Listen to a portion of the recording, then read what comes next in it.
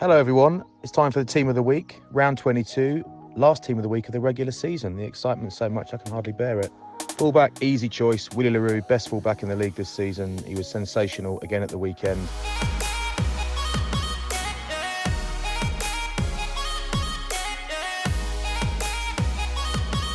But he's not the star of the backline. The star of the backline this week is Matt Banahan, hat-trick hero, Bath hero, best send-off of the century, man of the match, one of the best offloads of the season. What a player.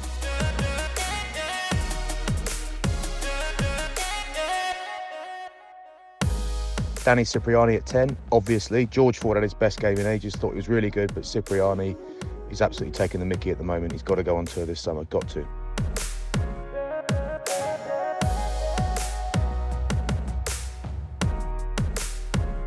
And in the back row, Dave Ewers comes in at 6. I'm just happy to see him out there banging and clanging again, one of my favourite players.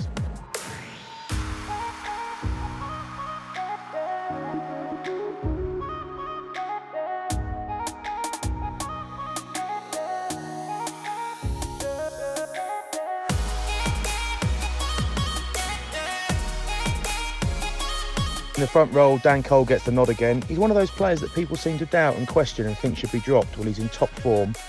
And if you don't agree, watch him more closely, because I'm definitely right. Hope you like the team. If you do, good news. If you don't, troll me some abuse. See you next week. Bye-bye.